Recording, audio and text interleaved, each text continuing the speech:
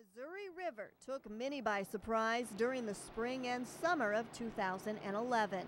On tonight's season premiere of South Dakota Focus, we'll take a look back at this historic flood.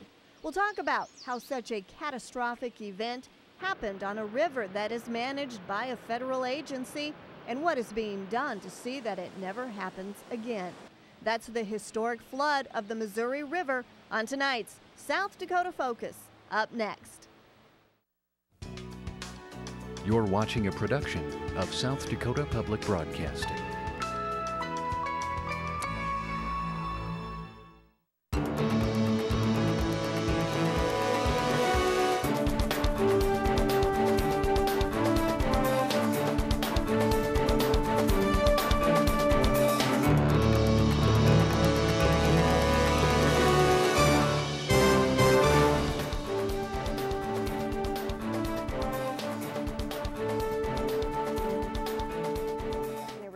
Tonight, we look back at the 2011 historic flood of the Missouri River.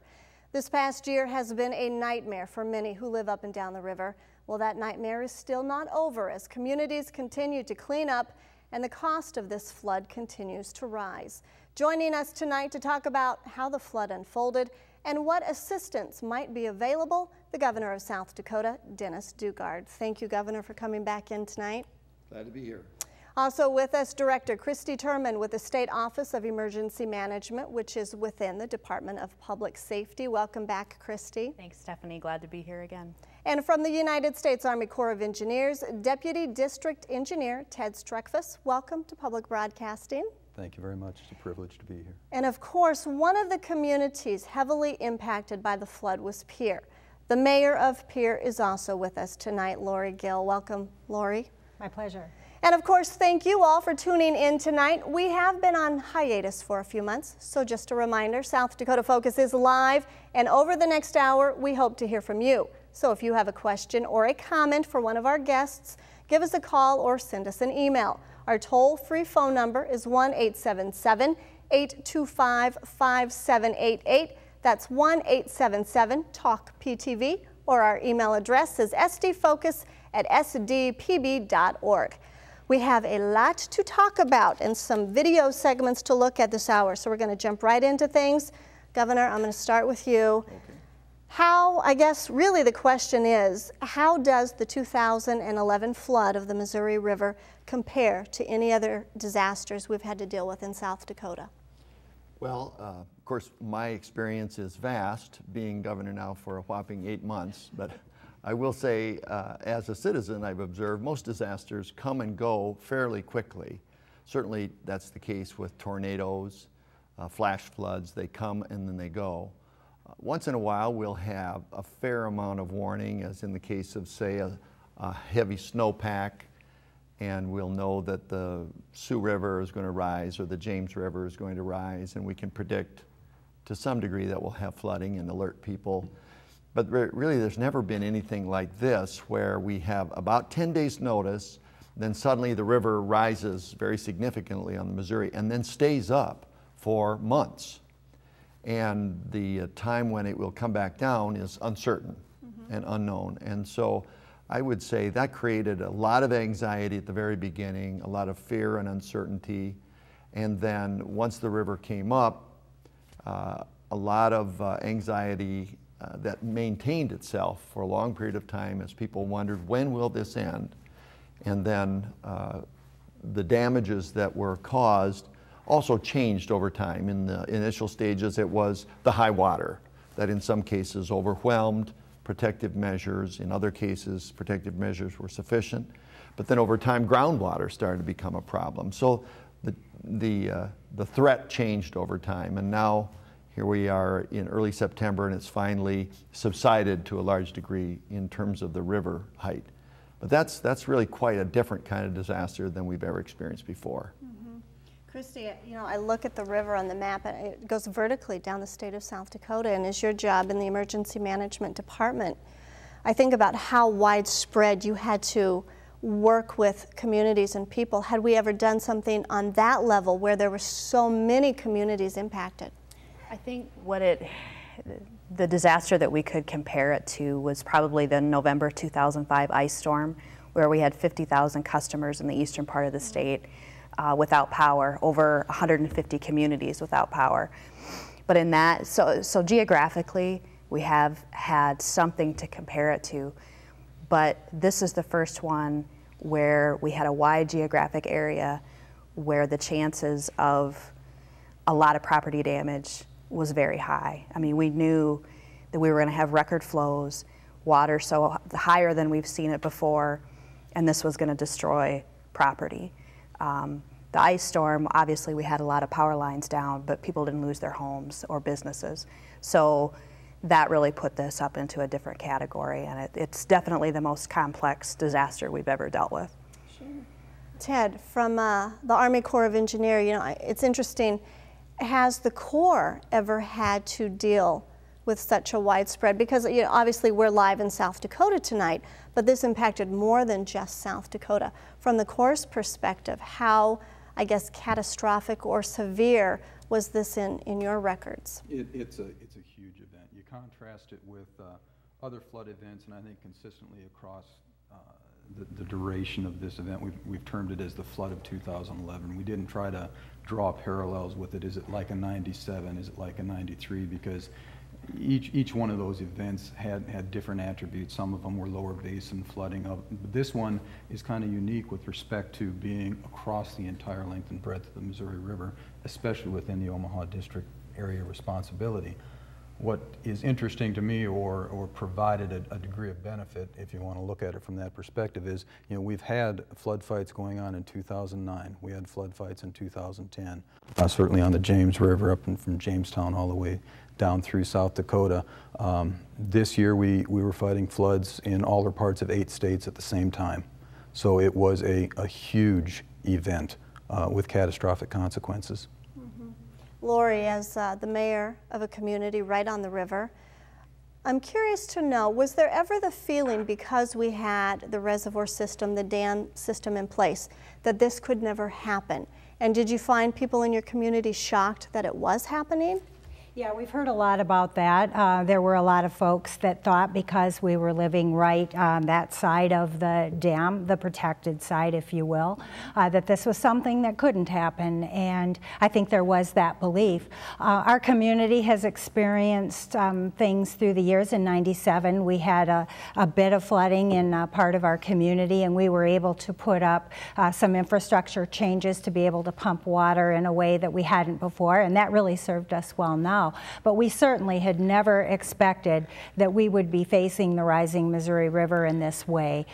It was something our city was shocked, but yet immediately began working towards preparations when we knew we had to. We were racing against time. Governor, I'm going to come back. When we first started to hear that this was an issue, we were going to have flooding, those of us, the average South Dakota citizen, you know, we heard different things. It could be the 100-year flood. It could be the 500-year flood. We heard it could be catastrophic in some places, not so much in others. From your perspective, where you were sitting when this first came to your desk, did you have a good point at how severe it could be, or was it ever changing? I would say it was ever changing. When I first heard that there would be significantly increased flows, I know it was on Tuesday, May 24th, and got an email about it, and then that night I spoke with, I think it was that night or the next that I spoke with Colonel Rook at the Omaha district, who confirmed that flows would be possibly as high as 110, maybe even reaching 120 cubic feet per second. And to put that in perspective, the previous record release at the Oahe Dam was 59,000, so potentially twice as high as the record over the past roughly 50 years. So at that point I knew it was very significant, but the breadth of the spread was really uncertain, and I didn't know what we would need to do to protect ourselves. And then it was just within days. I think Christie activated the Emergency Operations Center immediately. We, that weekend, activated the National Guard. the Corps led a contract to start building levees on both sides of Pier and Fort Pier. And by Sunday morning, this was again Tuesday night we found out about it. Wednesday we activated the operations center. By Sunday morning, construction had begun on the levees, and we knew at that stage already the prediction had changed to flows as high as 150 cubic feet per second. Not 120, which was twice the record, but 150. And so everyone was feeling like, gosh, when's the other shoe going to drop? It's ever changing. And then the inundation maps that we were able to get were really not very helpful in showing how high the water might rise based upon the flows that were being predicted. And it, the Corps worked hard to give us that eventually. And as soon as we got it, Christy got it on our website, and we produced maps to show the level to which the water would reach, we believed. But it was a rapidly evolving situation, and there was a lot of second guessing going on. Mm-hmm. Ted, from the perspective of the Corps, some people might wonder, why was it ever changing? How come we didn't know from the beginning that so much water would have to come down the river? That's an excellent question, and I have fielded it many times. If you look at this from a watershed perspective, you have three components of water that are going to be entering the system. You have the plain snowpack, which is, call it February through May time frame. You have mountain snowpack, which is normally going to come in the Fort Peck and Garrison reaches of the system, and then in conjunction with that you have rainfall. So those three components are what end up coming, that we project is what's going to come into the system, and based upon our projections we develop a forecast for what the discharges are going to be. When you take a step back and look at the Oahe, or the Missouri River system as a whole, the system is allocated, and I'll start throwing some numbers out, 16.3 million acre feet of flood storage within the Missouri River system. And we have that available on every given year in order to account for those three components of water that are going to be coming into the system. This year, on the 28th of January, we were exactly where we needed to be, 16.3 million acre feet. We knew there was a very heavy plains snowpack, and we accounted for that within our projections and forecast for what the discharges were going to need to be. We knew on the 15th of April that the snowpack in the mountains was trending very close to normal. It was about 110% of what it normally was on the 15th of April, which is also when the snowpack in the mountains normally peaks. Well, this year, again, that's one of those shoes that the governor is talking about. That was one of the shoes that dropped because the snowpack continued to rise after the 15th of April and did not peak until the 2nd of May. And when it did peak, it ranged anywhere from 139 to 141% of normal. 141% was in the Fort Peck Basin, 139% in the Garrison Reach. That we accounted for. We looked at the volume of water that would be present within that snow in conjunction with that plain snowpack, in conjunction with what we foresaw as normal rainfall, and based upon that we established a forecast which still allowed us to be able to evacuate the reservoir system at less than that 59 to 70,000 cubic foot per second flow rates that we had previously done in the past.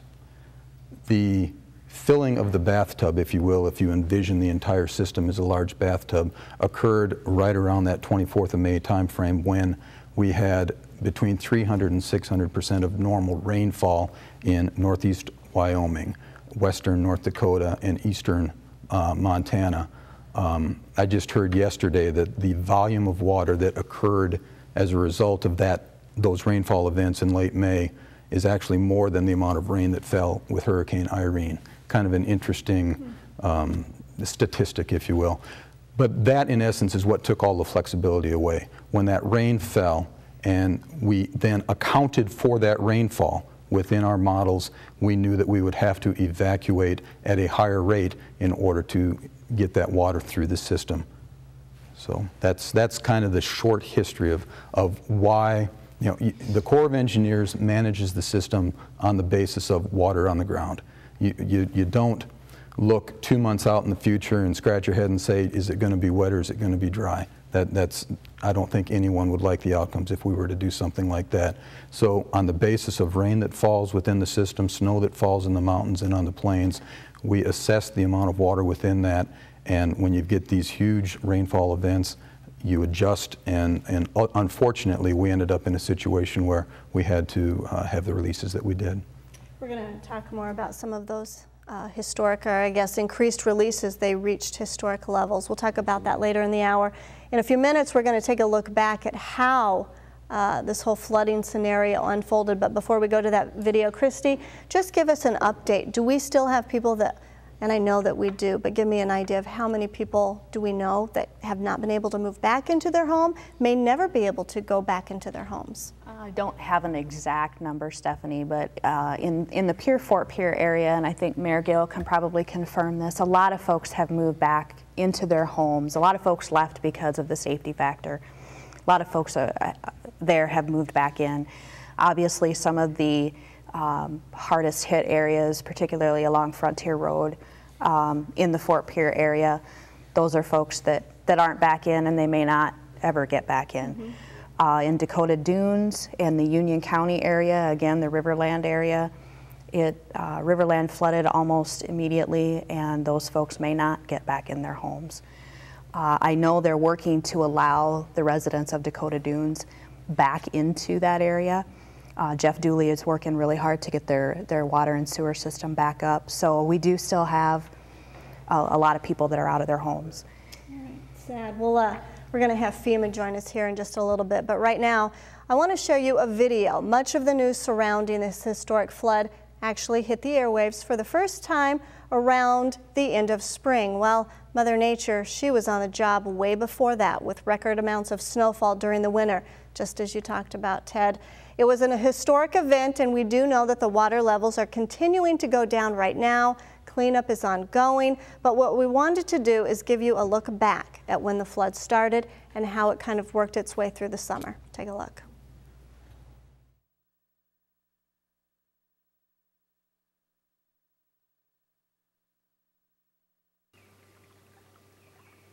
Running vertically through the middle of South Dakota, the Missouri River is a symbol of beauty and endless recreational opportunities. However, the river took many by surprise in mid-May as water levels in the upper basin reservoirs began to reach record highs.